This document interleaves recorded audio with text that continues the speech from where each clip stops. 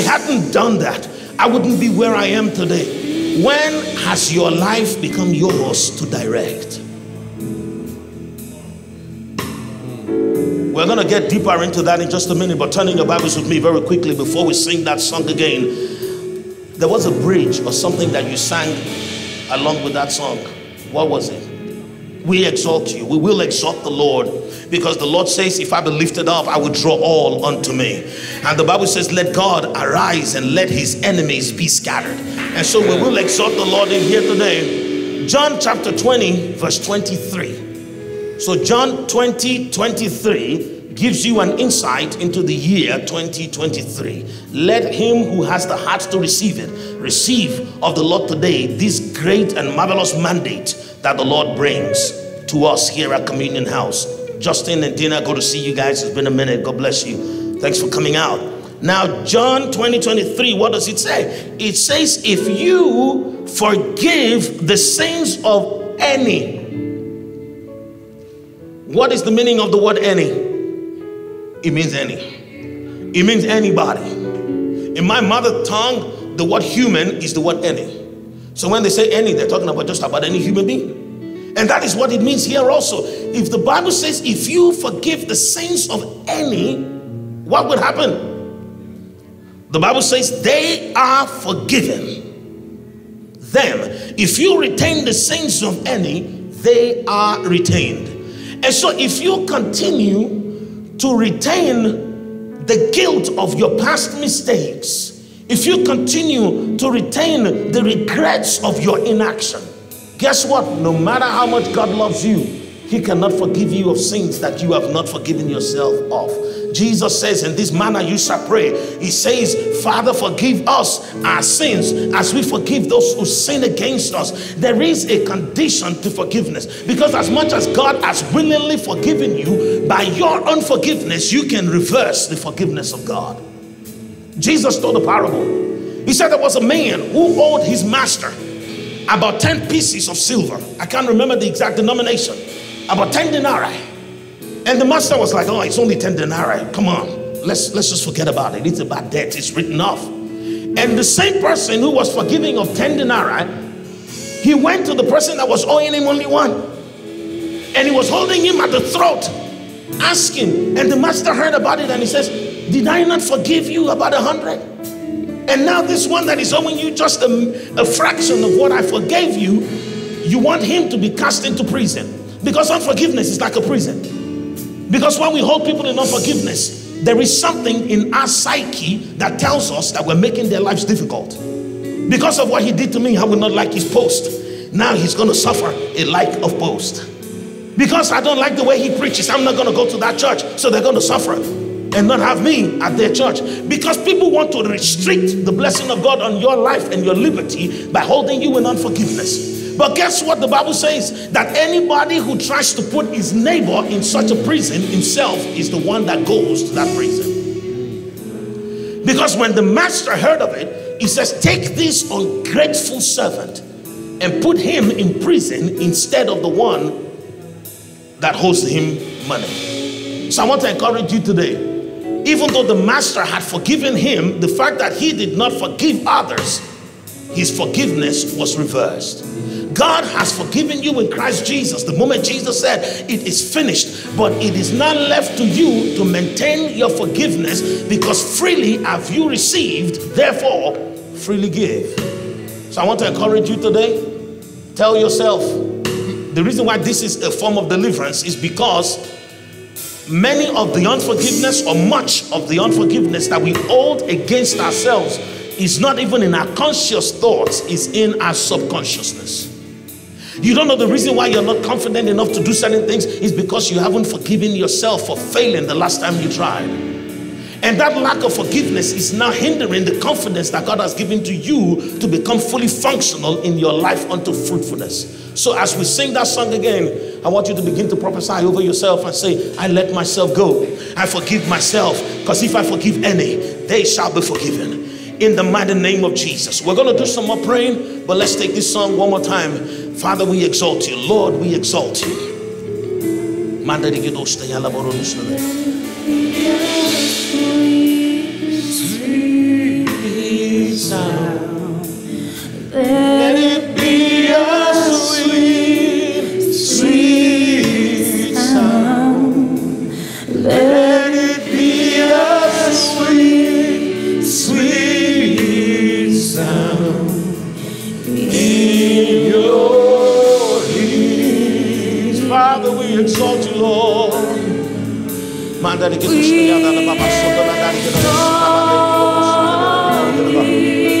Oh Lord, we exalt you. Lord, we exalt you in here tonight. We exalt you. We exalt you, oh Lord.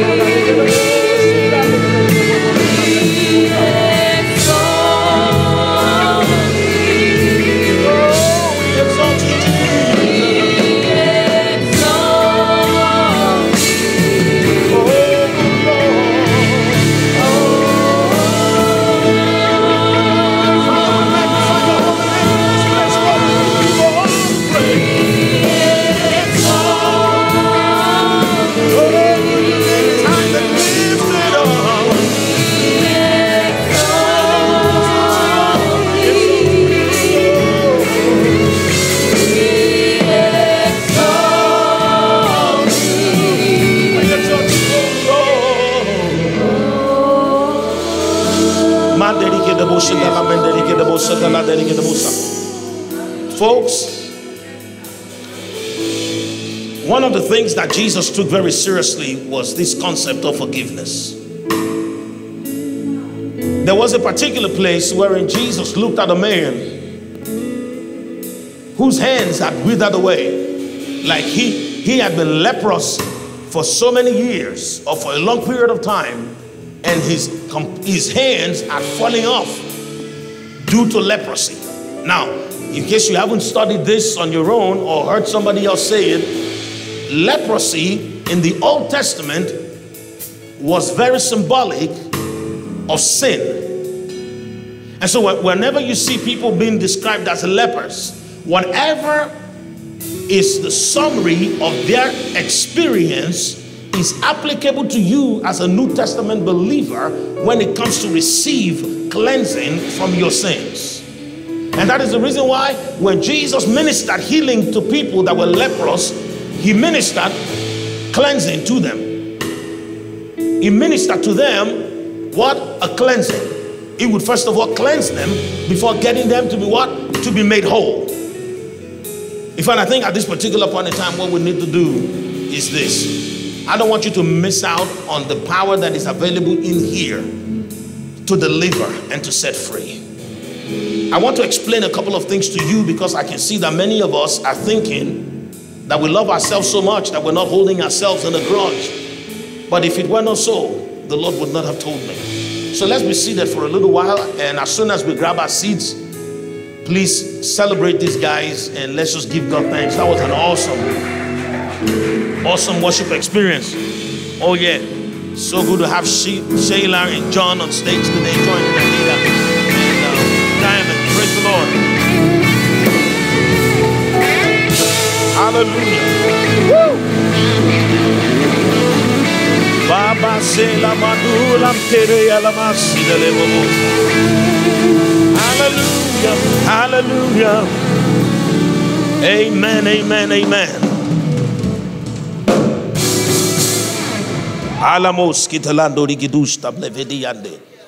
God is good. God is good. Alrighty. So let's quickly deal with a couple of things here. All right? Because a lot of what deals with us, a lot of what limits our ability to fulfill destiny and to do the will of God lies within us at a depth within us that we're mostly unfamiliar with. When you look through scriptures, you will see several references in scriptures made to the innermost parts of a man's heart. The Bible says that even you do not know your heart. And you're like, what does that even mean? I know what I'm thinking right now. Yeah. God is not too worried about what you're thinking right now. He's not too concerned. Neither should you be too concerned about what you're thinking right now. What you should be more concerned is the thoughts that you are unconscious of that are ongoing in your heart. Let me break it down to you. I've done this a couple of times in the past, but this is one of those things that we cannot overemphasize. You see, David said something. He says, search me in the innermost parts of my being. He says, help me to know truth in the inward part. He's not talking about the fact that he doesn't know the truth in his thoughts, in his consciousness, but he knows that within that, beneath that consciousness is the intents, or is the intents of his heart. That's another old King James word that is being used to describe the subconscious mind. And he was begging God. He says, God, I want you to help me, to search me. And one of the things that we know of is that David prayed that prayer all the time, to the point wherein when his son Solomon grew up, Solomon knew that prayer by heart. That was why Solomon said, the spirit of man is the candle of the Lord with which he searches the inward parts of his belly. Because he knew that his father would always cry to God to fix the subconscious mind. One of our favorite scriptures of the New Testament is the word of God is living and powerful. We all know that scripture. We're always quoting that scripture. Sharper than any two-edged sword, because it has the ability. The reason why we're excited about the word of God when we're quoting scriptures is because we know that it has the ability, as the Bible says, to penetrate the membrane that exists between soul and spirit. You see that they call it the asunder. For those people who read the Bible in 1986 and you read the King James Bible, it is called the dividing asunder between soul and spirit. It is called the dividing membrane between soul and spirit. And that dividing membrane is the subconscious mind. And then the Bible helps us further by breaking it down by saying that the word of God knows the thoughts and the intents of a man's heart. So your thoughts are different from your intentions. That is the reason why the Bible says that the heart of man is deceitful and desperately wicked above all things. Who can know it? Even you do not know. But the word of God is able to bring your subconscious mind into alignment with the word of God. You see, the reason why many of us have yet to receive the life that we believe God has for us, and we have yet to receive the things that we have petitioned of God, is because we are double-minded. The Bible says a double-minded man, he's unstable in all his ways. Let not such a man expect to receive a thing from the Lord. And what does it mean to be double-minded? To be double-minded is not what it means, is not being able to decide what shirt to wear. That is indecisiveness. Indecisiveness is different from double-mindedness. Sometimes you're wondering whether you should wear your purple wig or your brown wig. Your purple shirt or your brown shirt, and you can't decide. That is indecisiveness. So this is why you have to pray for me after the service. Because of all the examples I could have used. I could have used a shoe, a shirt, but then somehow I decided to use a wig. No weapon fashioned against me shall prosper. You see, you can be in indecisiveness. That is not a big problem, because indecisiveness is in the moment. But double-mindedness is eternal.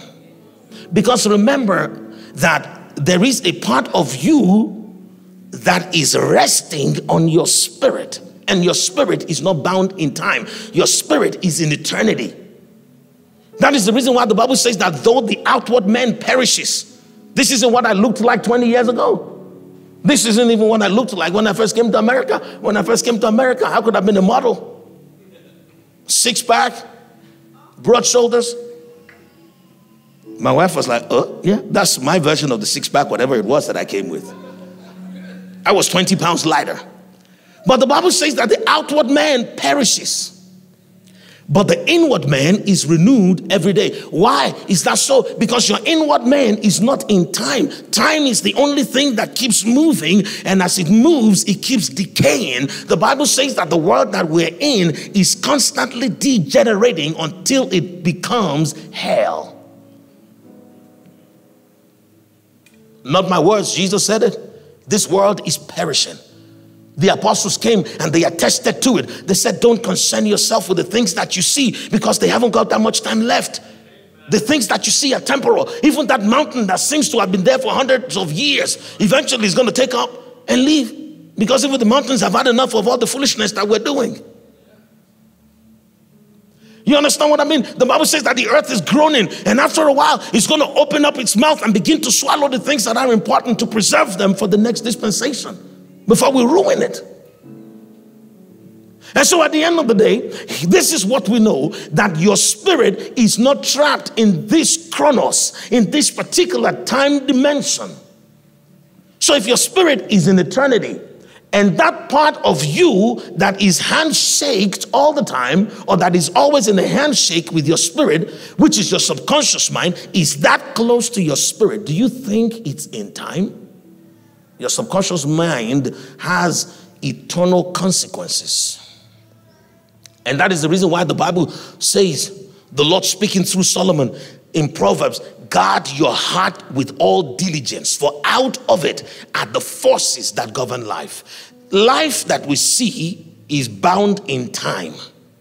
And you cannot govern a thing from within it. You can only govern it successfully from without it. And that is the reason why human beings cannot successfully self-govern.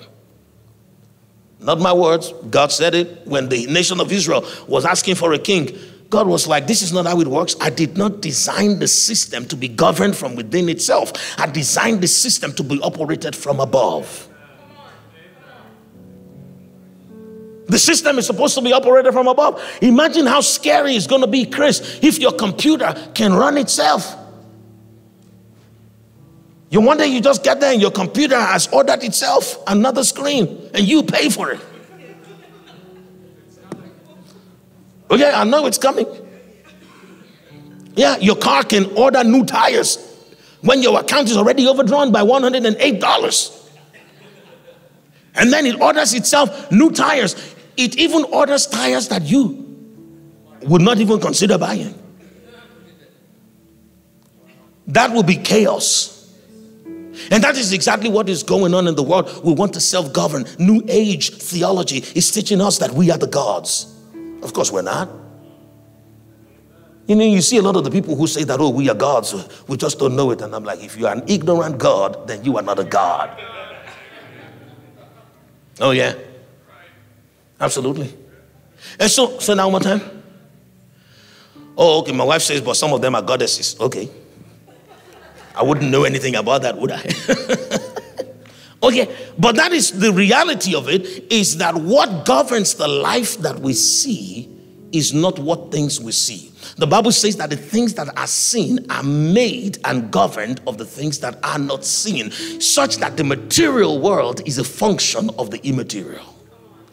And so when the Bible says, out of your belly, guard your heart with all diligence, for out of it are the forces that govern life. It's telling you that the part of you that is most important is your subconscious mind. Do you know how many times you are consciously believing that in your conscious mind, Corneda, you know that the Bible says that God is the healer, and you're confessing that healing, and then the more you confess it, because you are shouting out the healing to come, the headache even increases. And nothing happens, but you're like, but I believe it. But do you really believe it in your subconscious? Because you only learned that scripture 2 years ago. But your subconscious mind has been even before you came to be. And so your subconscious mind, since you were growing up, you've been confessing negatively, you've been believing negatively, and your subconscious mind is like, what is all this new stuff that she's saying? We don't know this stuff. Jesus we know, Paul we know, but who is you? Your subconscious mind is a beast that needs to be tamed, and the Bible says you can only do so by the instrumentation of the word of God, because where it sits, you cannot reach. There are so many people who have forgiven consciously their abusers, but for some reason, every time they see a particular kind of man, their world gets turned upside down.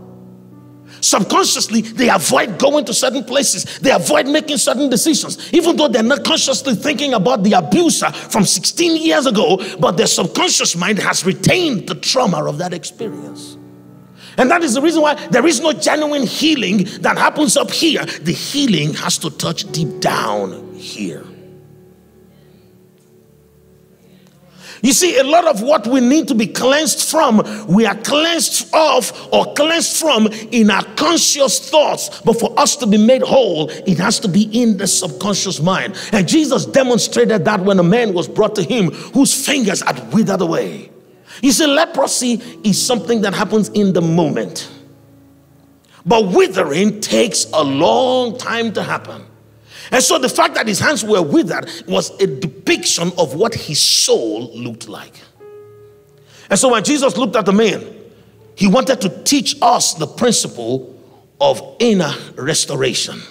The principle of restoring what may have gone wrong in our subconscious mind. So in the presence of many witnesses, Jesus looked at the man and he said to him, stretch forth your hand. And the Bible says the one whose hands had withered, his hand came forth. But how did Jesus get him to stretch forth his hands? He said to him, these were the actual words that he used. He says, son, your sins are forgiven.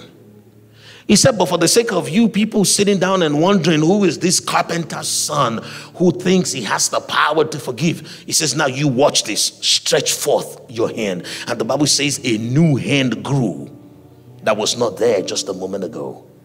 How did that happen? By forgiveness. So if Jesus was able to restore that which was deeper than the conscious, that which was long-standing and deep-seated by issuing a forgiveness report, why shouldn't you and I be excited that he has given us the same power? He says, whosoever, anyone that you forgive. Matthew, you can forgive yourself.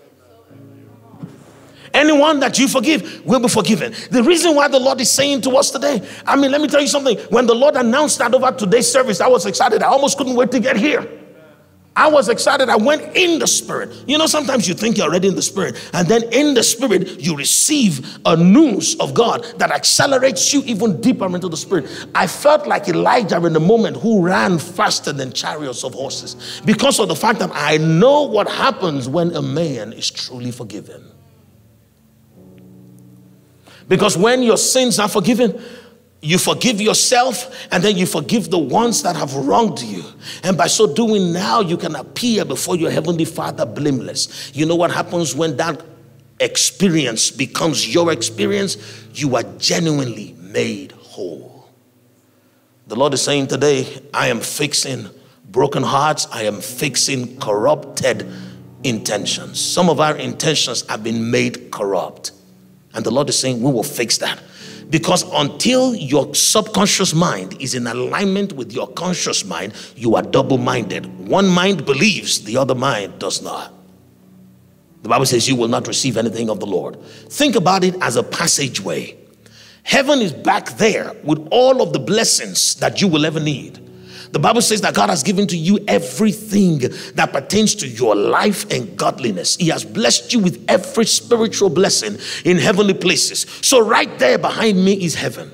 And the way the blessings of heaven travel down to the earth is by the beaming of the light of God's grace. And light, as we know it, travels in a straight line. And so if there is an opening here, the light is going to come to this dimension. But once it's come through this opening, if the next one is blocked off, guess what? The light does not shine. So you're busy confessing the promises of God, which is light, because the Bible says that the entrance of God's word brings light and it brings understanding unto the simple. You have light, but there is a blockade, and that blockade is because of the lack of alignment between your conscious mind and your subconscious mind. When we were children, there was this experiment that we used to perform, and it was called the pinhole experiment. I don't know what you all called it here, but this is what we would do in our classrooms. We would light a candle, and then we will cut out two cardboards of the same shape and size. And then we'll put a hole in one of them and place it in front of the candle. And then you see the light of the candle travel through that hole, but you're holding the other cardboard. Behind the second cardboard, you cannot see that light. All you see is a shadow. until you make a whole that aligns with that other whole. Because the Bible says that God is light, and with him there is no variableness, neither is there a shadow of turning. God is not going to bend his principles because of you. Even if he tries, he cannot, because he goes straight. Let me say that again. God is light. With him there is no variableness, neither is there a shadow of turning. So God is not going to say, well, I understand that Alan truly believes that I can heal him, even though his subconscious mind is not letting me go through. So what I'm going to do is I'm going to navigate around the subconscious mind. If God should ever do that, everything that we know of will dissolve completely into oblivion. Because God has to remain God for things to remain. Because the Bible says that in him all things consist, and he upholds everything by the word of his power, which means by his nature as light, he upholds everything. So if he bends the light because of you, everything just dissolves. Electrons can no longer hold together. Water stops being water. Oxygen would have to go its way. Hydrogen would have to go its way. And that is the reason why, as much as God loves you, he needs you to be in alignment and in full understanding. Do you know one day the man of God saw God? He was sitting on his throne and his heart was broken. And he says, Father, what is the problem? He says, look at my people. They perish because of lack of knowledge. When we don't know how things work, there is almost nothing God can do. And that is the reason why it is important and critical for us to know exactly how to reorder the alignment that is missing or that may be missing in our lives. Your subconscious mind needs forgiveness.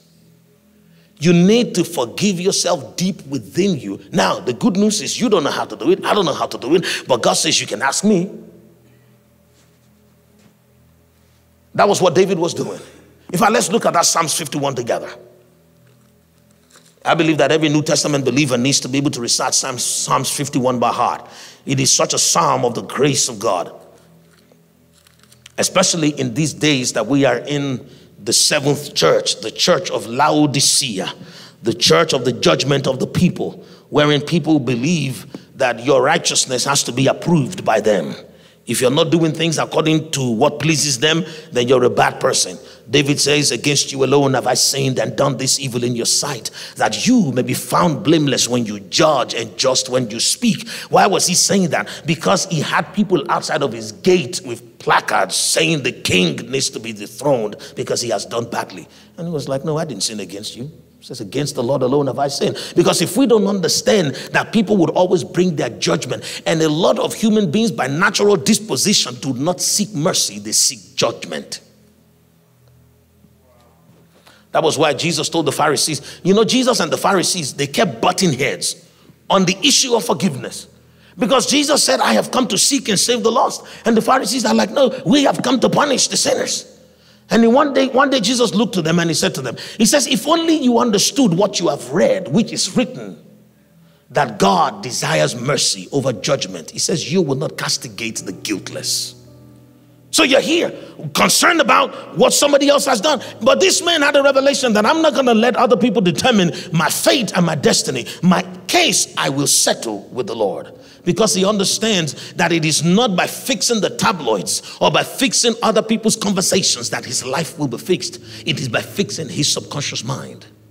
Many of us are trying to get into every single conversation that is going on about us. We're trying to correct the opinions of men when the subconscious mind that determines the course of your life still has the wrong opinion about you and you haven't fixed that. Can I say that again? Many of us, we're trying to know, oh, what is this person saying? Oh, what is that person saying? Whatever they're saying has no bearing over your life. The Bible says you will be satisfied by the fruit of your own lips. A man is satisfied by the fruit of his lips, not by what man or leader he's saying about him.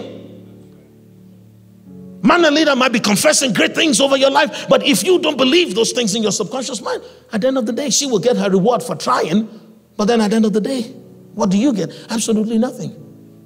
And so that is the reason why we need to stop being bothered about all these things and focus on the one thing that is needful, which is to allow the instrumentation of the word of God that is living and powerful to penetrate your thoughts and fix your intentions.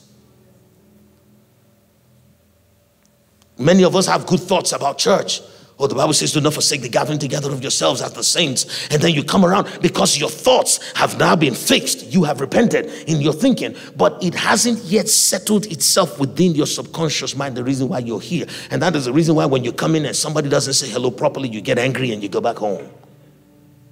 But if it's already settled within your subconscious, like David said, he says, one thing have I desired, and that will I seek after, that I may be in the house of the Lord all the days of my life, to behold the beauty of the Lord. When I come into God's house, I am looking to behold the beauty. I am not looking for someone else's fault.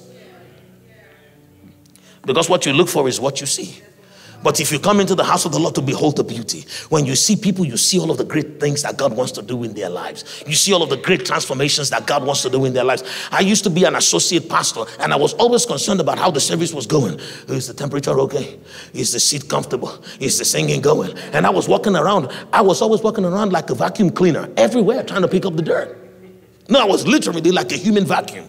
I was picking up dirt behind people and smile so they don't get offended. It's all right, I'll get it. Praise God. Hallelujah. Yeah, your shoes look tight. You want me to loosen them for you? In fact, that coffee doesn't suit you, you know. It doesn't match your skin tone. Can I give you some milk? Can I give you some cream? How was that dude who was policing everybody's lifestyle in the name of being nice? That's how I came to know that niceness is not a fruit of the Spirit.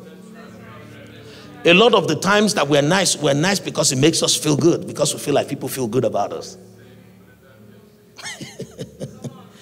There is nothing sacrificial about niceness. Kindness is sacrificial, but not niceness. A lot of our niceness is for us.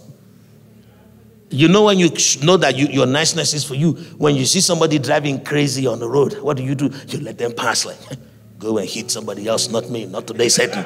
You just go. Is it because you love them? No, it's because you're trying to avoid danger. When we were coming, somebody came out of Kroger's who were coming here, and he was driving like Jehu, the son of Nimshi. He was driving furiously. Do you all know? What did I just say now? Yeah, anyway. No, was Jehu an Egyptian? No, Jehu was not an Egyptian. Jehu was an Israelite. Jehu was somebody in the Bible that the Bible described as a bad driver. Because one day there was a watchman on the tower, and they noticed that somebody was approaching the castle where they were in, and everybody was eager to know who it was. And they asked the watchman on the tower, I believe it's in 2 Kings. They said, who is it? He said, I cannot tell. He said, but by the driving, it is Jehu, the son of Nimshi, because howbeit he driveth furiously. I don't even know where that came from. That is why you need to study the word of God, because you never know when you're going to need it. It's just going to come on its own. So this person was driving like Jehu, the son of Nimshi. He cut in front of me, and I wanted to honk, but I saw that my wife was there. When my wife is there, I'm a better Christian. Someone is like, wow, isn't that hypocrisy? No. The Bible says we're surrounded by so great a cloud of witnesses. So let us run with meekness the race that is set before us. One of those times that the Bible tells you how to run the race is when there are clouds of witnesses. When there are no people around. Y'all know how you are. So when my wife is in the car, I'm a better driver. I'm a better Christian. I listen to gospel music. You understand what I mean? I keep everything holy. Because if anything goes out of line, if I accidentally honk at someone, she'll be like, oh, wow. So this is what you do when you're driving by yourself. And by that time, you cannot deny it because she just did it. So I wanted to honk, and then I remember that she was there, and that hand quickly became kind of like a wave offering to the Lord. I was just like that. But then guess what? I just let the guy go because I'm like, I do not want this guy to get me in trouble with the Lord. But at the end of the day, here is where I'm going with that. Oh, you see, my dinner is already set. If you know, you know. But here is where I'm going with that. You see, many of us, we think consciously that we're doing that which is right. But deep within our subconscious, we're doing it for ourselves. While I was that associate pastor, I was nice, very nice, always been nice. And one day we were in a midweek service, and I was really concerned about all of what was going on. And the Holy Spirit said to me, he says, get up and come here. So I got up from where I was. I went to the side of I was sitting somewhere like that, where I could see everybody. He said, get up. And so I got up and I came forward. And he said to me, he said, do you want to fix what is really wrong with people? I said, yes. He said, because I can see your entire thought was fixing all of what is around here. He says, now go to the back of the church and I will show you what is wrong. And I went to the back of the church and he said to me, you see that person? She's living in unforgiveness. You see that person is suffering from a curse of borrowing money. No matter where he's at in life, he still borrows money. And he started pointing people out to me one by one. After about 14 people, I almost couldn't handle it anymore. I'm like, man, how come I'm here in this church? There might be something wrong with me too. Because if this is the church where I've been hanging out and everybody has all of these issues going on. But you know what? That marked a great change in my life because that had never happened to me before. Wherein the Lord was reading me people's emails. You see, the real issue with us is not the one that we are conscious of, the one that we're focused on. The real issue with most of us is what we're not even aware of, and the devil is aware of it. And that is the reason why it continues to mess us about. Psalms 51. Okay, let's read Psalms. This is Isaiah. I was wondering because I looked at it at first and I'm like, wow, is this another universe? Okay, Psalms 51. Alrighty. Only my conspiracy theories people got what I just said there, but it's okay. The Bible says here, let's just jump to where it is. Let's start reading from verse 5.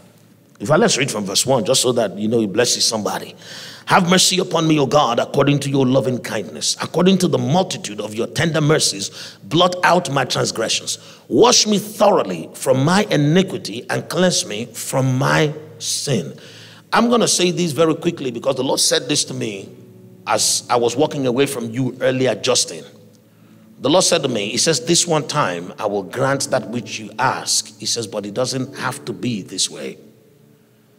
The Lord does not want you to approach him to come when you need to decide. He says, I need you to walk with me in a close step. He said, but this time around, I am shining light even this moment into your heart so that you know that path that you must take. Last Saturday when we were here, and I believe the reason why the Lord was drawing you to come here last Saturday was the Lord gifted us in perfection the Urim and the Thummim, the divine ability as the priest before God to be able to decide where we must go at every time. The Bible says whether you turn to the left or to the right, you will hear a voice telling you this is the way. But one of the things that the Lord is saying today to you is that there needs to be more of a close step between you and him.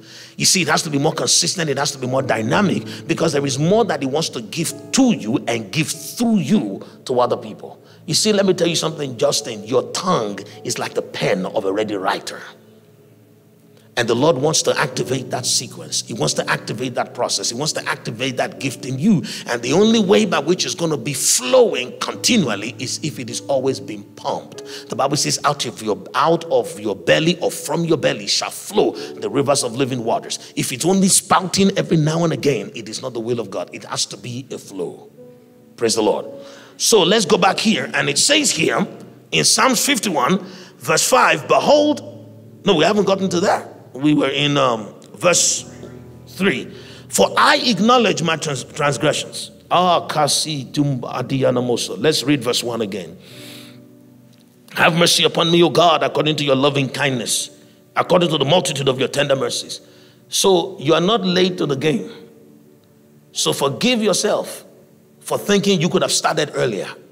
They told you about it, you knew about it, you knew when other people were doing it, you could have gotten on it too, but you didn't. The Lord is saying, tell Alan to forgive himself. He says, because I make everything beautiful in my time.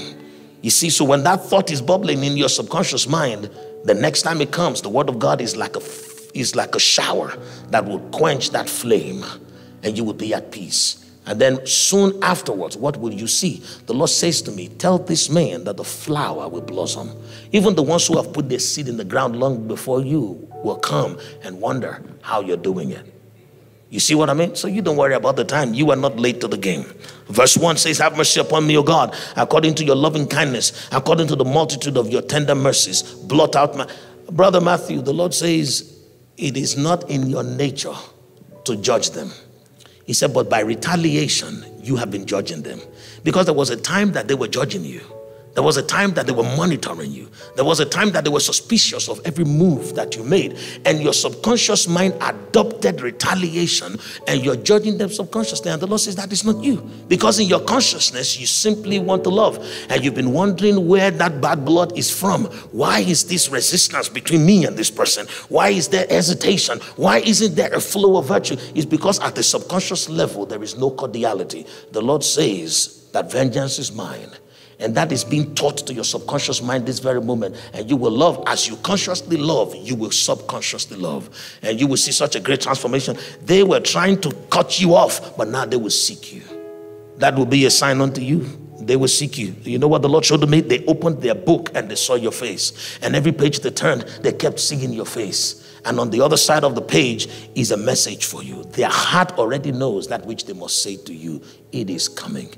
Father, we thank you in the mighty name of Jesus. Let's just move on to verse 2. Otherwise, we're going to keep doing this, because every time I read that, I see somebody else in there. He says, wash me thoroughly from my iniquity and cleanse me from my sin. Alrighty. You see, let me tell you something. This one is for my wife. No matter how passionate you get about fixing people, they're only going to be fixed to the level that they are ready to be fixed.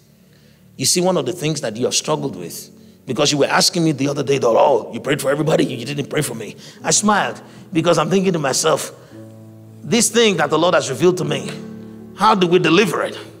So this is it. This is the delivery of it. You see, they do not believe in themselves as much as you believe in them. You understand what I mean? And so the only anger that rises within you at their lack of discretion is of the Lord. It is a holy anger that is of the Lord. But guess what? Let it not consume the flower that is in you. Let that anger remain the anger of the Lord. You see, there are certain things that the Lord is unhappy with. And by divine knowledge and understanding, we'll come to know that God is unhappy with those things. And after a while, we want to take that anger and make it our own. Then we want to be angry with people's foolishness. And God is like, wait a minute, that anger is mine. I just revealed it to you so that at least I can carry you along. But I didn't say carry it and take it over from me. And so now your heart will be tender toward the ones who have refused to grow, the ones who have refused to mature, the ones who have refused to repent. Your heart will be tender toward them. You see, it's a subconscious thing. You see, because something within you knows where they could be. You know prophetically where the Lord wants to take them. And you see how they're holding themselves back. But the Lord is saying no. In English, what the Lord is saying is don't take it personal. God says, I have a different timeline that I've got them on. In the meantime, let not the petals of your flower be hampered, be touched. You just leave it to the Lord. You see, this is healing. I know that it's not the way you think, but it is the way your subconscious mind organizes things. Let me tell you something. One of the things that I've come to recognize is if God knows that he can trust you with people, he will show you things. I remember one day the Lord showed me the filer in someone's heart. The subconscious mind is like a library wherein there are files, there are books, there are records. And I saw the filer almost like a monk, dressed like a monk, and it was filing things. And immediately I showed up. It knew that I was there. It was almost going to turn around, and the Lord said to me, just be still. And then the filer continued to file. Let me tell you something. Because God cares so much about people, and he loves you so much that he wants you to be in his company. He will take you to places where he is doing the work of restoration. But only if he knows that when you get there, the only thing that you bring with you is love. Because any other thing can contaminate them and bring destruction. Let me say that again. You see, the innermost part of the human being, the subconscious mind, is the most sensitive. Any little contamination results in a huge pollution. And that is the reason why God reserves that right to his word. And that's why the Bible says that no one knows that subconscious mind but the Lord. And he controls what goes in there by his word. But he wants you to be a part of what he's doing. He wants to reveal things to you concerning people. But will you take any sentiment with you as you go? Or is it going to be all love? You know what happens? Let me tell you exactly what I saw before that vision ended. What I saw before that vision ended was that subconscious mind that seemed to turn around to look and see who it was, stopped from turning around because it knew that it was God and it didn't have to be bothered. And it continued doing what it was doing. And then the vision was zoomed out and I saw myself and I was in God. While I was there, I thought I was standing by God. No, God says you were not by me. He says you were in me because I am love. You see, when you are love, God is love. He will allow you to go to places that is reserved for God alone. So you want to make a difference in the lives of people? Be in love. And when you are in love, let me tell you something. The kind of authority that God is going to grant to you to love on people, to be patient with people. You understand what I mean? I was telling my wife while we were coming in here. I said, I can imagine that Jesus laughed a lot while he was here. Because the level that Jesus was at, a lot of what people said and did was funny. Foolish, but funny. You understand what I mean? And when you look at your own life, certain things that you used to believe, certain things that you used to do, while you were already walking with the Lord and you thought you were having a great time with Jesus. Now, when you think back 7 years, you're like, God, how did you even stomach that level of understanding? How did you remain my friend when I was thinking like that? I tell you, some of the times in my life that I felt like I was closest to God, late 90s, early 2000s, I shut down everything, dropped out of school, did almost nothing. I was doing businesses here and there, but they were very, I'm going to tell you this, it seems a little unfair, but I was doing businesses that was making me a lot of money, even though I wasn't doing a lot of work. Because I wasn't doing it physically, I was doing it by revelation. I didn't see the entire picture of what I needed to do, but I recognized that there was a voice that was leading me onto profit. The Bible says wisdom is profitable to direct. So the instructions will come like this. Get up, go to your brother's house. Oh my God, it's 4 hours away. But the word says get up and go. So I would go and I would sit there and he'd be having a hard time with something. And I'm like, why am I here to listen to this complaining and stuff? And the voice will come again and say, get up, go to the living room and sit there. And one day, this is a true example. I went to the living room, I sat there.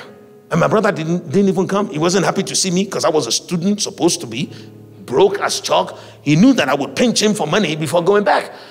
And so he wasn't particularly happy that I came. So he left, he stayed in his room, he just left me to my own devices. And one of his friends walked in with a huge suitcase. And it looked like he had a burden. I was like, what is it you carry that I may relieve you of it?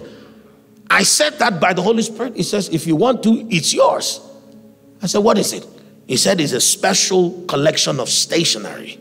He said, it just got delivered to me from overseas. And I don't even know who to sell it to. And I'm like, so you mean I can just take it? He said, take it. Whenever you sell it, give me the money. And I took it and I went from my brother's house.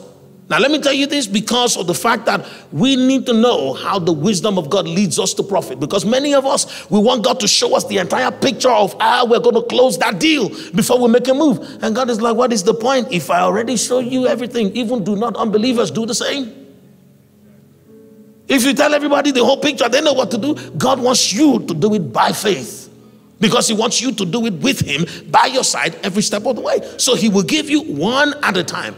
The Bible says, to whom shall God reveal understanding? Who is he that the Lord will teach wisdom? Is he not the one that is willing to take one step after a step, a precept upon a precept, a line upon a... The wisdom of God is not downloaded like you download movies on iTunes.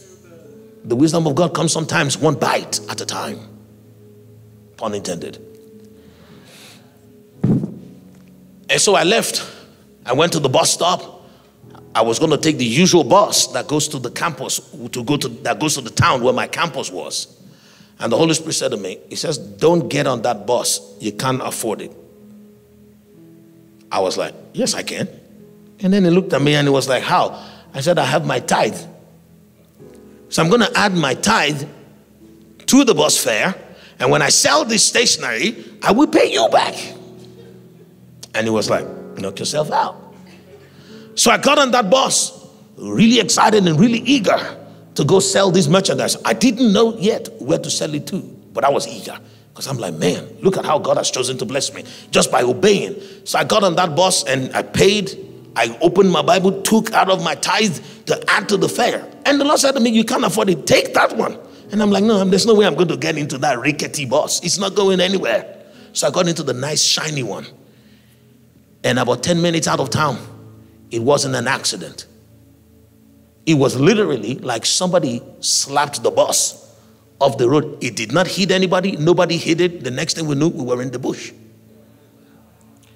The next thing, people were trying to get us out. That was when I woke up. I was like, what's going on here? And they were like, oh, this person is still here. Oh, that person is still here. And then they pulled us out. I was so in love with that money potential that the bag was still in my hand, even though the car had been in an accident. So as they were pulling me out of the bus, I was pulling the bag. So they laid us on the side of the road. Some people couldn't stand, but I was still able to stand. By the grace of God, not a single scratch.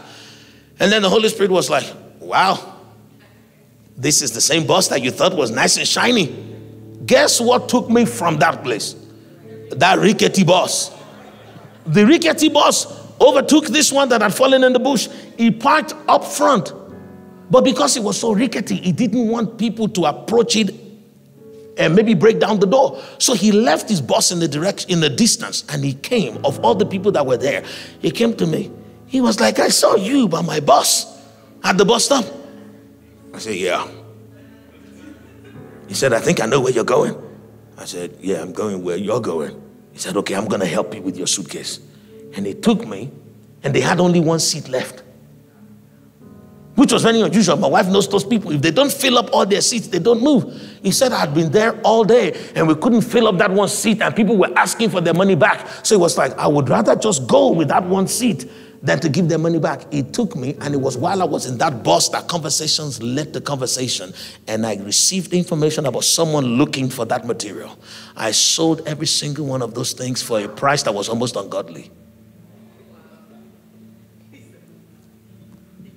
I don't even know how I got into all of those things, but I want to tell you that at that particular season in my life, I felt so close to the voice of the Holy Spirit, and I would write things down.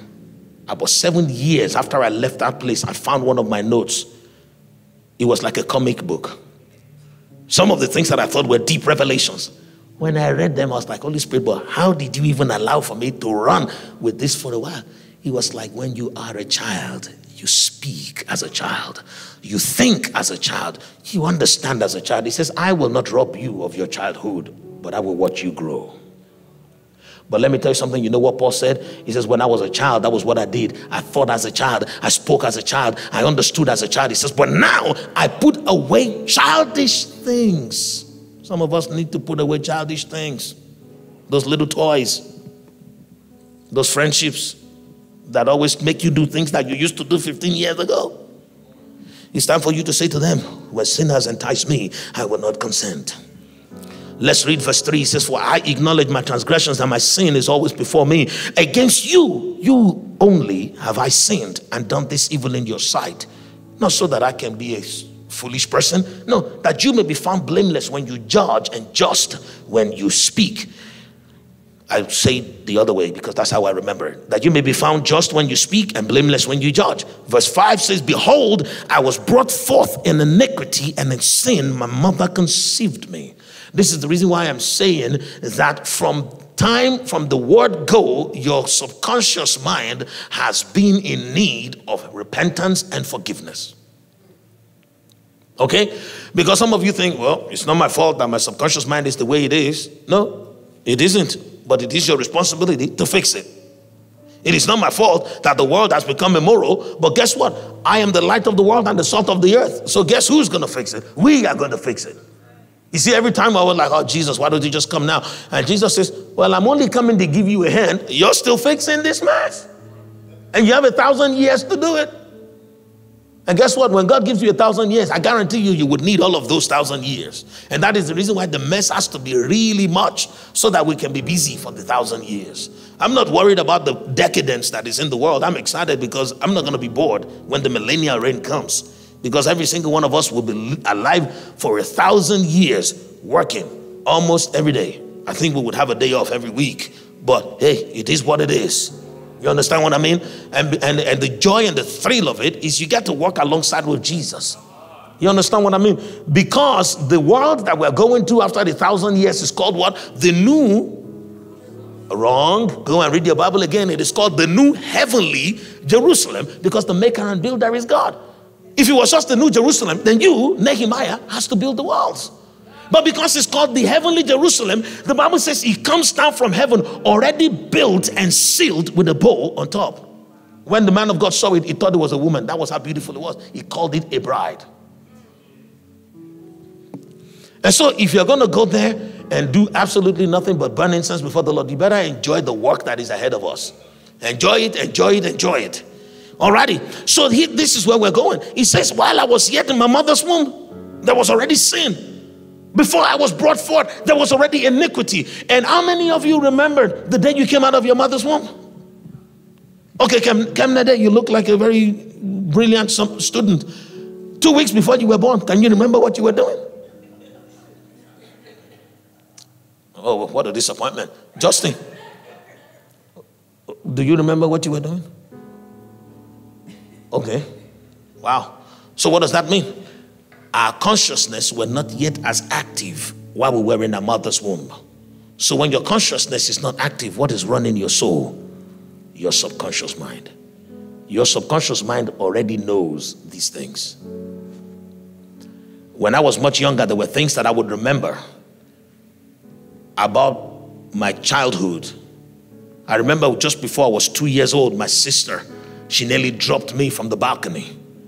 They still don't know till today how come I was still hanging there somewhere between the balcony and the ground. And the day that I told my mom the story, she quickly covered my mouth. She was like, "You're not supposed to remember that." I said, "Well, I don't know. For some reason, I remember it." Because in reality, is none of those things get deleted. Let me say this again very slowly. None of those things get what? Get deleted. If you want, you can access those things. It is there. The things that have happened in the past, the things that happened 400, 500 years ago, there were things that the Holy Spirit allowed for me to remember about the life of Moses, about the life of David, that were not even contained in the details of the 66 books. And the Holy Spirit allowed me to know those things simply because I wouldn't let him alone. I wanted to know. The Bible says he knows who shows the curiosity to know. That's what the Bible says. He knows who follows to know. When you pester God, he will reveal things to you. Some of the time, even if it's not your business, lest you weary me, the Lord will say, "There you go. Are you happy now? Can we keep doing what we need to do here?" And that is because I was born nosy. You understand what I mean? There are things that I have had to learn, but some of you need to learn how to be nosy. You understand what I mean? I was born nosy. That's why sometimes I don't focus on any one task at the same time, because I'm still here. That's why I can't preach a 20-minute sermon, because I have to share with you a testimony from 1998, even if it doesn't have anything to do with the sermon. That's just because that is the way that I am built. But I am learning from my wife how to focus on one task. But she wasn't particularly born nosy, so I'm teaching her to be nosy. When my wife has a dream and she's telling me the dream, I'm like, "Okay, so what happened when they showed you that in the dream?" She was like, "Nothing." "You didn't ask what that could mean? You saw a door, you didn't even try to open it?" My wife is learning to be nosy, because I tell her, when you tell me your dream, I am not hearing a dream. 90%, if not 95% of the time that people tell me dreams, I'm not hearing the dream. I'm hearing the interpretation of the dream. Because the moment you tell me you have a dream, I am just waiting for you to say one thing, and I will use that thing to get to where you are, and I am seeing the interpretation of the dream. And so it bothers me when people leave things on the table. Like, if I saw a door in the dream, I am trying to open it. Unless they tell me, "Son of man, do not." And at that point, I'll be like, "Why? Why not?" You see what I mean? Because, okay, anyway. The Bible says that by wisdom a house is built, by understanding it is established, and by knowledge it is filled with all precious things. You see, God, by his wisdom, allows for you to have a building in this existence that is called destiny. And by his benevolence, he allows for you to have the instrumentation of his word and his Holy Spirit to receive the understanding to be established in your calling. But then it is up to you to go and gather the knowledge of what you want to furnish your house with. God is not that kind of father that allows for you to have a house and allows for the house to be established, and is still the one helping you to go to Target to pick up your foot rug or your throw pillow. At least do some things for yourself. He's God, your father, not God, your mother. And that is the reason why it is important for us to gather knowledge, because the more knowledge you have, the more your house is filled with precious things. Simply because the Bible says that buy up opportunities, for the days are evil. There are times when we go through spiritual drought. There are times when you're faced with situations, or other people are faced with situations, wherein you have to be able to go into your house and bring things for them, because that is the will of God for you. Jesus says a scribe that is instructed in the things of God brings from his treasures things that are both old and new. But many of us, when people come to you troubled by demonic spirits, you do not have anything to bring out to replenish them or to help them. Simply because God has given you the opportunity to go to places, but you are not gathering while you're there. You need to gather. The Bible says, in all you're getting, get understanding. You have to go and get stuff. I challenge you today. Let me tell you something. There was a time in my life that it was a big deal to study 2 chapters a day. I used to be very proud of myself. And then after a while, the Holy Spirit challenged me. He said, why don't you double that? Read 2 chapters in the New Testament and read 2 chapters in the Old. At first I was like, well, if the Holy Spirit is asking me to do that, at least by tomorrow he will know how well I can do. Because I was a slow reader until recently. And so guess what happens? I pushed myself. And I was doing that every single day. But because I know how easily distracted I get, I had to make a commitment that I will not have a bath until I have studied the 2 chapters of the Old and the 2 chapters of the New. And if I had appointments, places to go to, I wouldn't go. This started before I took my leave of absence from school. So there were times when I had lectures and I didn't want to go to my lectures smelling like a pig. And so I had to make the call. It's either I study this word and go and meet somebody later on to teach me what they said in class, or I go to class and not study this word, but know that I am failing what is really important. Let me tell you something. Many of us, because of the fact that this world has placed so much demand on us from the time that we were young, we put premium on the things of the world above the things of the word. If you would take God's word as important as it really is, you will make time to study it. If you take your conversations with heaven and your participation in the meetings of the celestial as important as the meeting in your workplace, let me tell you something, you will see visions. You all know I've been through seasons in my life, particularly in 2021. I was in and out of meetings in heaven. Angels will be having meetings outside of heaven, outposts of heaven. I will show up there. I will sit down and watch them eat, watch them talk, look at people's mouths, look at the way they're built, look at their makeup. And do you know how that has helped me? It has transformed my prayer life, because now when I am praying and I'm hearing certain voices in heaven, I can picture which angels or regiment of angels produce that kind of sound. It allows for me to be more confident in the place of prayer. So when I'm declaring certain things, it's already done, simply because I know the guys who are working on the case. But things like that do not happen accidentally. I wasn't taught those things at school. Many times Satan will come to me through friends who will give me a call. One day, recently, not long ago, one of my friends sent me a couple of islands. He was like, hey, you want to join me? Let's buy this one. I'm about to buy that one. Maybe you can take the third one. And the devil was like, you see yourself? You can't afford any one of those islands, can you? He said, and these are one of the people that you mentored in business. He said, now you're here. You say you're prophesying, that you're seeing angels. Look at you. The devil will come to tempt you with those material things. But then I laughed simply because the Lord had shown me a continent that could be mine in the millennia, that people don't even know exist. So it's not like I'm going to go there and somebody's going to be following me and say, oh, I want to take it from them. Like, take what? Do you even know where I'm going? You understand what I mean? You need to be able to put premium on the things of eternity. Otherwise, Satan will keep your entire existence busy with shadows and the things that are temporal. The Bible says, let your attention be on things above and not on things beneath, because the things that you see are temporal, but the ones that you do not see are eternal. I will not sacrifice these 100 years. I will not sacrifice eternity for these 100 years. No. Some people may overtake me in material things, but the day they come to realize what is important, they will find me already standing at the gate. You're like, Yeah, you can meet Abraham, meet Moses, meet Moses. Let me encourage you. This is an uncommon meeting. This is not where we have the best music in the world. This is not where we have the best coffee. For crying out loud, Shayla made coffee today. Yeah, and that's Shayla, who is not even a barrister, but we had no choice.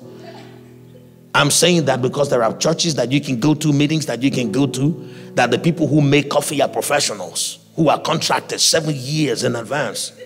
No, these things happen. They're contracted, they're professional, they show up at every meeting. They don't need to be praying while Shayla is making coffee to pray that at least it comes out well. You understand what I mean? But what I'm saying is, if you make a sacrifice to be in a meeting like this, you might as well be rich in the things of the Spirit. You can't come here and be subject to my 90 minutes teachings and yet not grow. No, then you are of all men most miserable. You understand what I mean? So I'm encouraging you to pay attention to these things, because these are the forces that govern life. Very soon people will know. I was sharing with my brother Matthew yesterday. The Bible says in the book of Isaiah that a time is coming on this earth wherein, this was God speaking, that to find a mortal man, a man will be rarer than gold. To find a good man is going to be rarer than finding a 24 karat gold. Usually you will not see the word 24 karat gold in the Bible. What you will see is the gold of Ophir. The gold of Ophir is gold that is so pure you can almost see through it. Yeah, have you ever seen gold like that? It is so rare, and God says very soon to find a good man will be like that. You understand what I mean? And so when you know that these are the things that are coming upon the world, then why would you be running helter-skelter like everybody? Because people, guys, prophecy will be fulfilled, whether we like it or we like it. And so when the Bible says that a third of humanity will be destroyed in a single attack by the enemy, imagine how many billions of people that is. You know what Brother Matthew asked me? He said, what if it has already happened? I said, are you referring to the zombie apocalypse? He said, yes. Because look around you today, there are so many walking dead people, people who are full of the world and void of the Spirit. People are full of all kinds of knowledge in stock trading, in Bitcoin trading, but they do not even know the first thing about prayer. They do not even recognize anymore the needs of their spirit man to be in close proximity with God, to be able to sing in the Spirit and pray in the Holy Ghost. People don't know. But you can't be alive truly before God if you do not know these things, because the Bible says to be carnally minded is death, but to be spiritual minded is what we call life and peace. If you're not mindful of the things of the Spirit, there is no life, there's no peace. So I challenge you today, boost your word study life. There's so many people here that can study 5 chapters a day. Do it because of the fact that your life depends on it. Man shall not live by bread alone, but by every word that proceeds out of the mouth of God. Especially in the season that we're going to, the world is going to be subject to famine. Economies are going to tumble. What are you going to live on? Imagine what happens by the time, fiat gets decommissioned and digital currency or whatever they replace it with is being rationed and controlled. I remember the other day when they told China that they were going to a digital currency. Everybody was like, yay, whoa, whoa. They went to digital currency, and now they have just been told that some of that digital currency is about to expire, which means if you have already amassed that money, it just disappears. They're not wicked, they're fulfilling scripture. The Bible says wealth that men trust in will develop wings and fly away. The volatility of material things is so high, but people are not aware of it, because if you know the truth about money, you're not going to slave for it. If you know the truth about material things, you will not put your trust in them. Neither will you give the best of yourself to chasing mammon. You will give the best of yourself to chasing God. Because if you seek first that kingdom of God and its righteousness, every other thing is going to be added unto you. I am a living witness, because by the grace of God, when others were chasing shadows and chasing degrees that are worth nothing today in the open market, I was chasing after God. I was spending the best of my time studying scriptures, praying in the Holy Spirit, waiting in the corridors of heaven to see if I would hear anything. There were days that I heard nothing, but I still fasted the next week and waited. Maybe something is going to drop out of the sky. You see me today, and God reveals things to me about people. I'm reading scriptures at the same time I'm seeing visions. I'm seeing vision at the same time I'm in a trance. It wasn't accidental. The right price was paid. And you haven't even seen anything yet, because I am only still warming up. The true riches that God has endowed me with in the process of chasing me is perseverance and sustenance in the day of trouble. And that great tribulation hasn't come. You come and see the likes of me in the great tribulation, and you'll be like, did this guy bring heaven with him to the party? Yes, because I will. So I want to encourage you, don't wait until the evil day. This is the time to prepare. This is the time to abandon yourself in the presence of God. Let me say this, and I can't say this too much. You need to put yourself on a schedule. What are we doing this week? We have been praying for an hour. Last night, I was hanging out with the men. At least, or maybe with the men, because most of them had gone before I finished my other meeting. And I looked at Brother Matthew. I said, Brother Matthew, it's 11:20. I need to go home, because I know that I hadn't completed my 1 hour. If you know me, I'm like a baby. Once I get home, I run upstairs to my wife to go get a cuddle. But by the time I got home, I couldn't run upstairs. I was on the turf in the backyard, walking in that grass. And you know me, I'm easy to scare. So if a deer were to show up, I would be running in the other direction. But I'm like, yeah, I would rather run praying than go in the comfort of the house and fall asleep. If you don't put yourself on a schedule, sometimes other schedules will try to overrun you. You are the most precious commodity on the earth. Everybody's out to get you. Nothing runs on earth without the human attention and the human blood. Nothing runs. And that is the reason why, if you do not schedule and discipline yourself to apply your heart to the things of God, the world has a way of taking advantage of you all the time and taking up all your time and all your resources. Do you know how many of us try to study the Bible at night and we fall asleep? Not because you're lazy, because you're tired. Because all day, things have been getting your attention. Oh, they call you from work. Your children need you. Sometimes you need yourself. You spend 15 minutes trying to look better than you did yesterday. But if you don't put yourself on a schedule and discipline yourself, guess what happens? Time will just flit by. I mean, we fly by, and you are still not growing spiritually. The Bible says, buy up opportunities, for the days are evil. What are the opportunities that you need to buy? Today, use your time to buy revelation. Use your time to buy friends in heaven. Remember that servant whose master said, I'm about to fire this lady. It wasn't a lady, it was a man. He said, I'm about to fire this dude. And because he heard of it, he went to the people who were owing money to the master. And he says, you owe my master 100 denarii. Write 80. Take a pen right now. Do it by your own hand. It's not me. He didn't write it for them. He told them to write it by themselves. He went to the one that was owing the master 50. He said, you owe my master 50 denarii. Write 30. And he gathered the account and presented to the master. And the master was like, wow, you've done well. He wasn't going to deliver a record, but he delivered that record so that he can look good to the master and at the same time look good to those other people. And what did Jesus say? You and I would have said, oh, that guy is a fraud.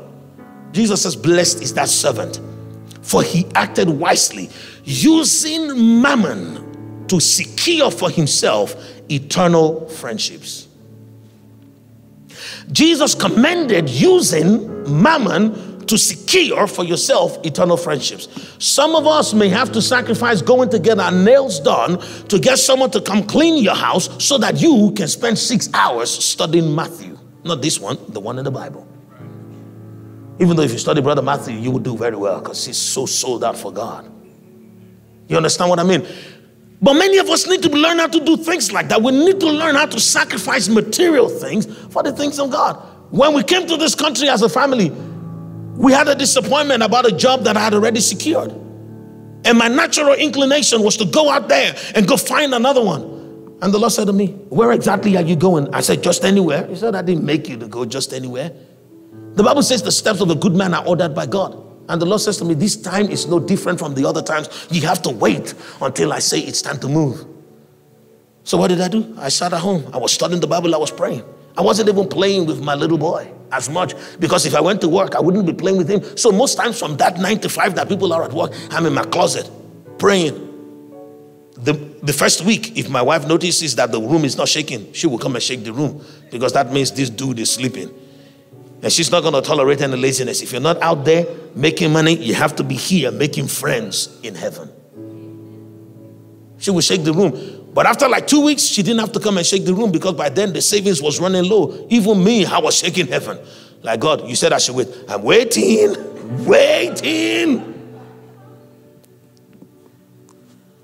This was 2 years later, exactly 2 years after that wedding experience.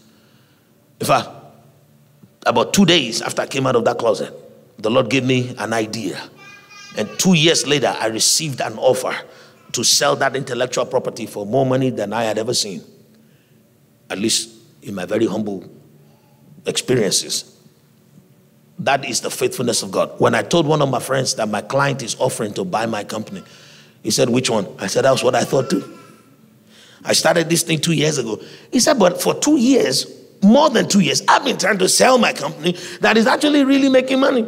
I said, I know. I said, this is nothing but the grace of God. He told me himself, he says, the Lord is with you. I said, he is. So what am I saying? If you would give to God your very best, he will give to you his very best. You see, God is so faithful and he will not owe you. The Bible says an unjust weight is an abomination to God. If you give God your best, God will give you his best. The reason why we'll be getting the crumbs and the scraps that are falling out of heaven is because God has been getting the crumbs and the scrap that is falling out of your own table too. Your employer gets the best of you and your maker doesn't.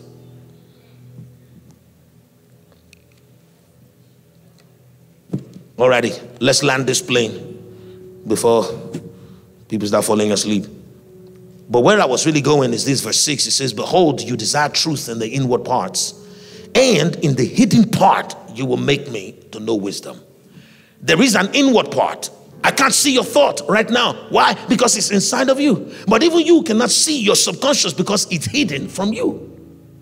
So you can see that there are not two parts to every one of us. The inward part and the hidden part. This scripture that I was reading earlier, I believe that some of us have been wondering where it is. Let me help you find it. And then we're going to close. Alan, can we break bread? Hebrews chapter 4 verse 12 is where you have that scripture that says, in fact, let us read verse 11. Verse 11 is exactly where many of us are. And what does it say? It says, let us therefore be diligent to enter that rest, lest anyone fall according to the same example of disobedience. You know, I've been talking to you about diligence today.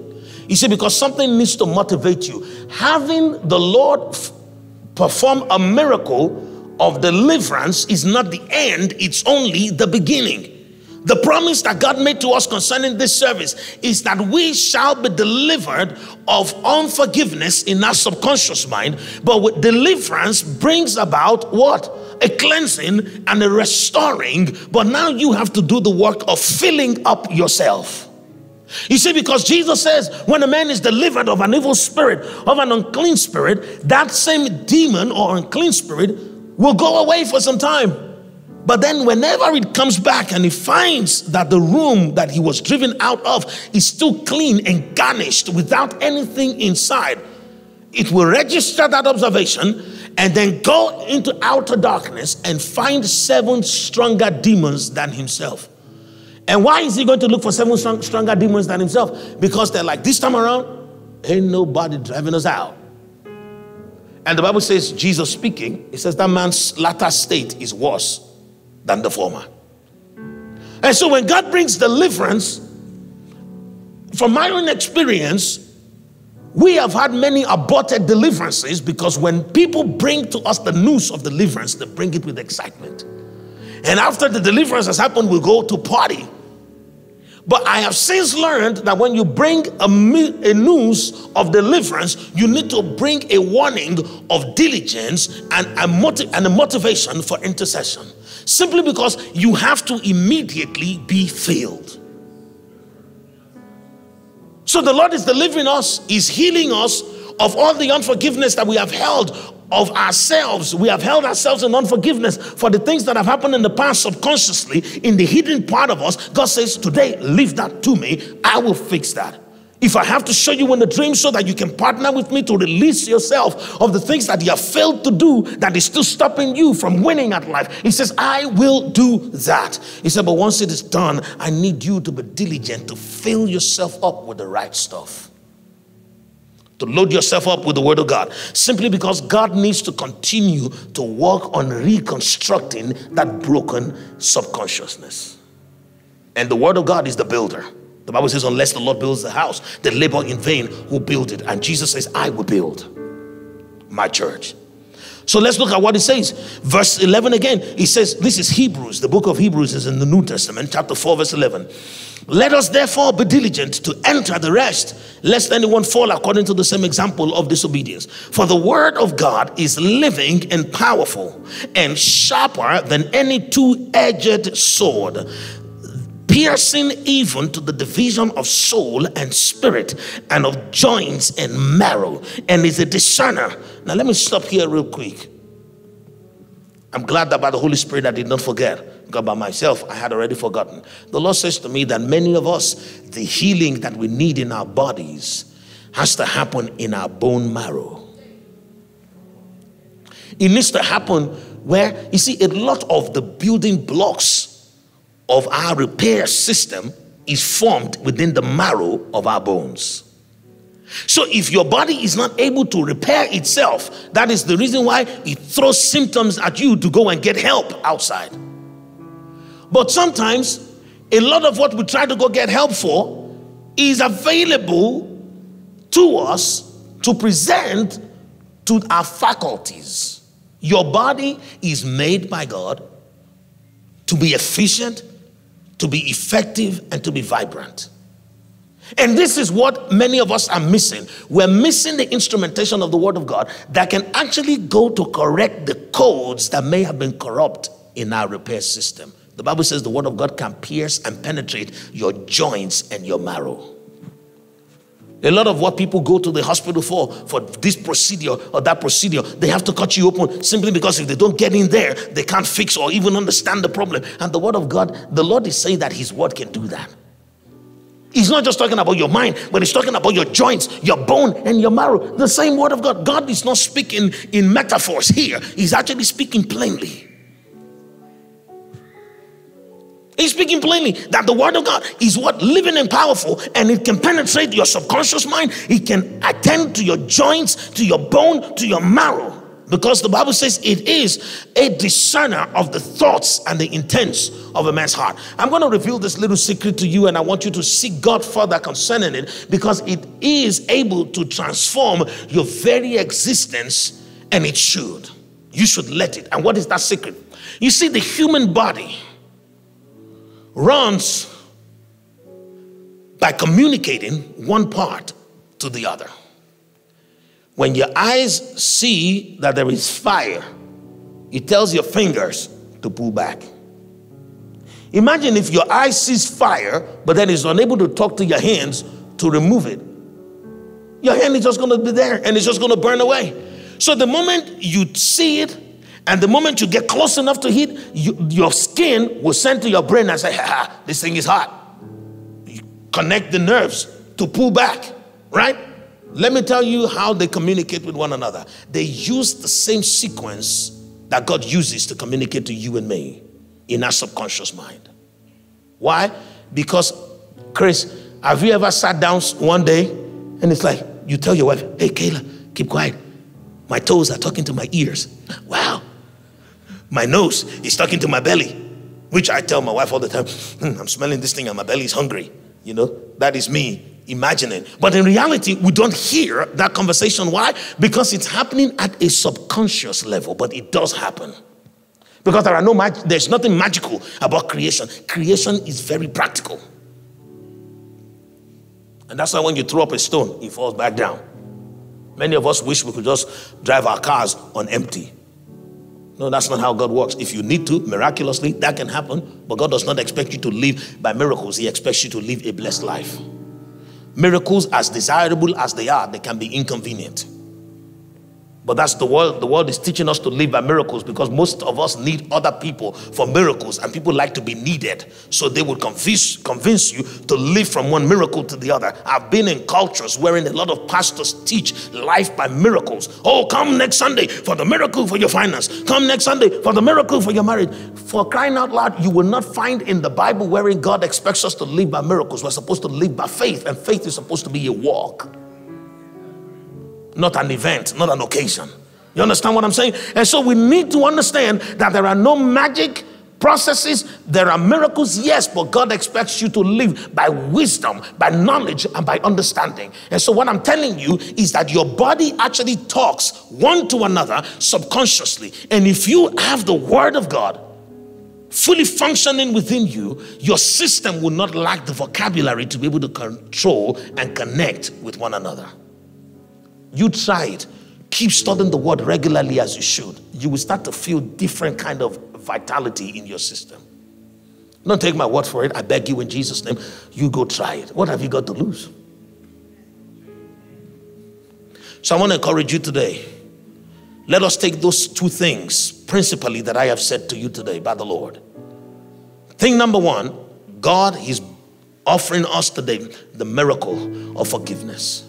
So that the things that we're not even aware of, that we're holding against ourselves, that we have since forgotten, that the Lord is going to allow for us to release ourselves in forgiveness so that there can be true restoration and realignment of our subconscious mind with our conscious mind. The Lord says that I need to give you one more example. You see, many of us, and I'm going to use an example that many of us can relate to. Many of us, when we were growing up, we were told by the people that were struggling around us that to make it, you have to have 2 or 3 jobs. You have heard people preach again and again this concept of multiple streams of income. Oh, you have to go do this, you have to go do that. And so that is what has already gone into your subconscious mind. Even though God has chosen to bless you through just that one thing that he put in your hand. The Bible says whatsoever your hand finds to do, do with all your heart. But your attention is divided because everybody's telling you need multiple sources. Don't get me wrong. Let multiple sources of income not be a means. Let it be a blessing. You can receive multiple sources of income as a blessing. But if you tie your entire destiny to multiple sources of income, that is what you have already told your subconscious mind. And now your consciousness is wondering why God is not blessing your Amazon business. Because your Amazon business is like, well, when we look down there, what we're being told is that we're not enough. You need 6 more of us. So I'm not going to drive myself crazy to prosper you.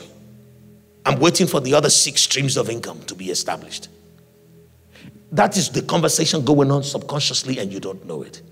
And the Lord is saying, I need you to let go of all that burden that you have placed upon yourself in your subconscious mind. The Bible says, lean not on your own understanding, but trust in the Lord with all your heart, and he will give to you the desires of your heart. So I want to encourage you today to recognize that deep within you, you may have taken on some notions like that and limited how God can bless you because of your lack of understanding. Let go and let God. So that is the kind of thing that the Lord is talking about today, that there can be double-mindedness, wherein in your mind, you're expecting to be promoted at work. In your mind, you're expecting that one business that you are still trying to build works. But why is it not working? Because you're double-minded. Your subconscious mind has a slew of things that it's trying to fix that are not even broken because of what you told it. Forgive your inadequacy of the past. Let the Lord deal with that, but you follow me. Jesus says, let the dead bury the dead, but you follow me. So thing number one is the Lord is restoring our subconscious mind. But thing number 2 is this. God says, I need you to be diligent. I need you to know the power of my word. I need you to pursue my word in righteousness. I need you to believe what I have said. I need you to reconstruct the path to your subconscious mind by daily meditating on the word of God. I'm not repeating that today because you can find messages that I have preached on meditation on YouTube, wherein I've spoken about how you can rewrite the code of your subconscious mind through the process of meditation. Meditation is what the modern day philosophers call the principle of autosuggestion, as championed by Napoleon Hill of blessed memory. But I tell you what, they are trying to rebrand understand what is in the word of God. The word of God says, meditate upon the word day and night, that you may observe to do all. You see, all talks about the entire stack of your human existence. The stack, there are levels from the subconscious to the conscious. You need the word of God. Let's break bread before someone comes to pull me off of this stage. As we break bread today, I want you to say to yourself, if I forgive any, he shall be forgiven. She shall be forgiven. They shall be forgiven. And so I forgive, first of all, myself. I forgive myself deep within my subconscious. Lord, take all of the burdens that I have placed upon myself, that I might be free indeed. For whom the Son sets free is free indeed. And Lord, in this liberty wherein I have been set free, let me build myself up praying in the Holy Ghost. Let me build myself up studying your word. Let me build myself up meditating upon your word, that I may see true healing come into my life, from my consciousness to my subconsciousness, that I may see true healing come into my life, from the vision of the future through the desire of the present and the memory of the past. Let every dimension of me be fixed. Lord, I pray in the mighty name of Jesus. You may take of the Lord's body and drink of his blood in remembrance of him.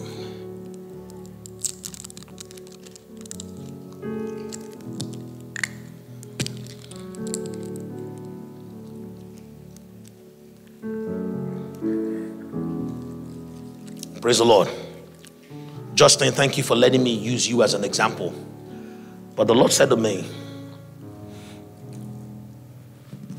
that there are many other people here today who attend to things when they become a need. So there is a way you approach God once there's a need. There is a way you bring out your devotion when there is a need. And that has worked so far, but it's not going to take you to the next level. The next level will require you, just like the word of the Lord came to Justin, to not wait until there is a need, to live every day as though you need an encounter with God. Let me say this again very slowly. The Bible says that the just shall live by faith. And do you know that faith is not then, faith is not later. The Bible says now, faith is. You need faith for now. And how does faith come? Kenyatta, faith comes by hearing. And hearing comes by the word of God. I've explained that to you multiple times, but for the sake of Chris, who wasn't here the day that I said it. You see, we need to know how to hear God, because faith comes by hearing. But the hearing process itself, the ability to hear, comes by your familiarity with the word of God. To hear that which is being said, you need to first of all know that which is being written. It is the order of things. Jesus' ministry, like I told you, began with "it is written," and then the written word, through the word that became flesh, became what? The spoken word. And so we need to know exactly how to live our lives, which is every day get a word from God. By the grace of God and the ministry of the Holy Spirit, it has become second nature to me to not pay too much attention to anything else around me until I have heard a word from God for the day. Have you ever seen me come here to preach or teach or even pray without saying what the Holy Spirit has just said to me that day? It is the way we are all supposed to live, because I tell you, as a word of reminder, darkness is coming upon the earth and gross darkness to people. Only the people that have already known how to engage the light of the word of God from the inside of them will see in the day of darkness. And so I want to encourage you. What are you waiting for? Exercise your authority and your privilege. What authority am I talking about? The authority to bring your body under subjection and to shut out distractions so that you can be able to leverage the privilege that you have of having the Holy Spirit who can speak to you and release the life that is in the Word of God to you. But let me say this to you, if you have not been given to the study of the Word of God, give yourself like 3 months before you start enjoying it. Nobody told me that. So when I started studying the Word of God, and after like 2 weeks, it wasn't getting any more fun. I dropped it and went to play soccer. And my brother saw me. He was like, this is about the time you study the Word every day? I said, yeah, I gave up. I was about 8 or 9 years old. He said, what do you mean you gave up? I said, it wasn't making any sense. He says, let's try something else. He got me another translation of the Bible. I was reading the Barclay's translation of the Bible. Can you even imagine? It was even more difficult than the King James. So he got me the Living Bible. And that one was like kind of like reading my storybooks from school. So I was able to kind of manage. But still, nothing was hitting me. And so I gave it up again. And he told me, he says, you just have to keep on doing it. And so I kept on doing it. By the time I was 12, I would be at school and just start laughing amongst my mates because a scripture that I had read would just come up in my spirit and shower me with God's goodness. I will never forget. I will tell you this, about maybe 2 or 3 months after my brother told me to keep studying the Word of God, I wasn't understanding what I was reading, but I was just doing it anyway. I was doing it anyway. It wasn't fun, but I was doing it. I was about 9 years old or just turned 10. One boy in my class came into the classroom from recess, and the Holy Spirit spoke to me. He says, he needs me. I was like, me? He says, no, me, the Holy Spirit. So I went to him. I said, Opie. He said, yeah.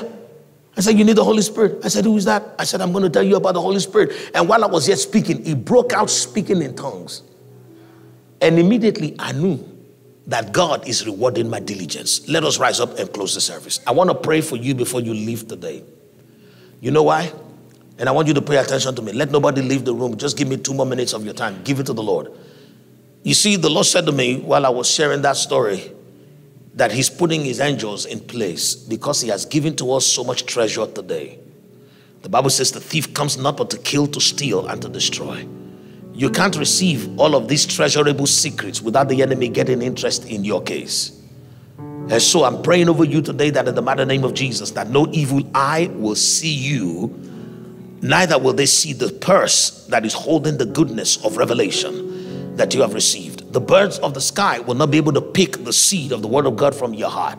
Whatever part of your heart that was stony while the Word of God was coming forth, let it become flesh right now in the mighty name of Jesus. According to the order of Ezekiel 36:26, the Lord turns the heart of stone into flesh. Let every stony heart of rebellion, of resistance, of ignorance, and of bad culture, let it become flesh today, so that that Word of God can fall on the good soil of your heart to do you good, so that 2 years from today you are walking upon your high places, so that a year from now you're making disciples of others in the study of the Word and in the pursuit of the things of the kingdom. In the mighty name of Jesus, nobody here today under the sound of my voice will live here as a prey to Satan. You will live here as a champion in the world.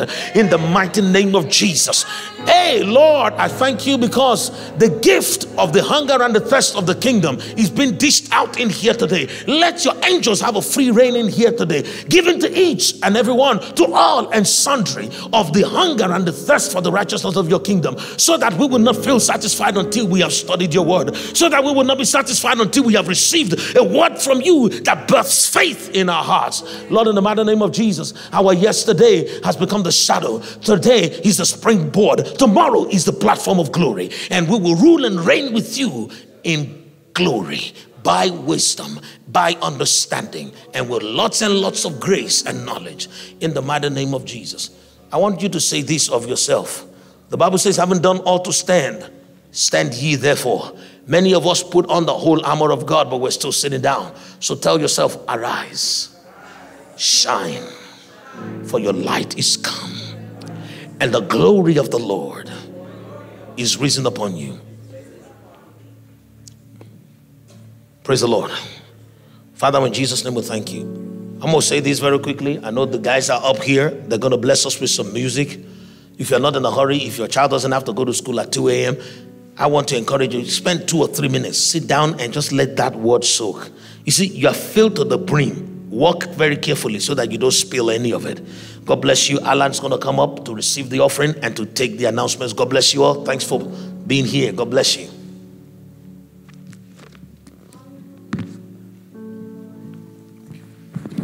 Hallelujah. Praise the Lord. If my brother could help us with the offering slide, please. Thank you, sir. Hallelujah.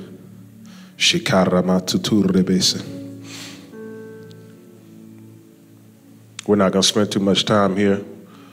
Let's give God praise.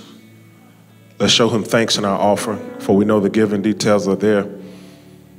Father, we thank you for what you've done in this place. We thank you for your presence, oh God.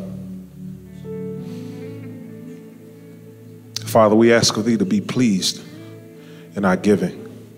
Lord, so much that you've given us tonight, so much that we can run with, oh God.